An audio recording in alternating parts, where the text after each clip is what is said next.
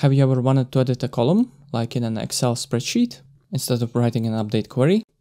No worries, there is such an option.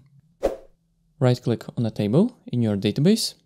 Click Edit Top 200 Rows. Now let's imagine that you have a larger table with more than 200 items. In that case, you may want to change the select query to target what you need specifically. Click on the SQL icon on the right side, or just press Ctrl 3. A window with some SQL code should appear.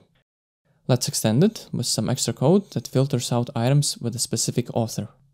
To execute it, right-click on the body of the window and click on the Execute SQL option, or just use the Ctrl-R shortcut.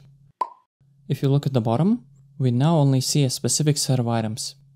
If you wanted to change a value, let's say the title of the book, just click on the cell containing the value. Add your changes and press Enter.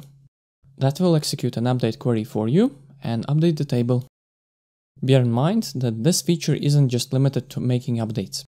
You can also add and delete items this way as well. To add an item, fill out the cells at the bottom and press Enter. To delete the newly added item, right-click on the left side and click Delete. A prompt will appear, click Yes, and there we go.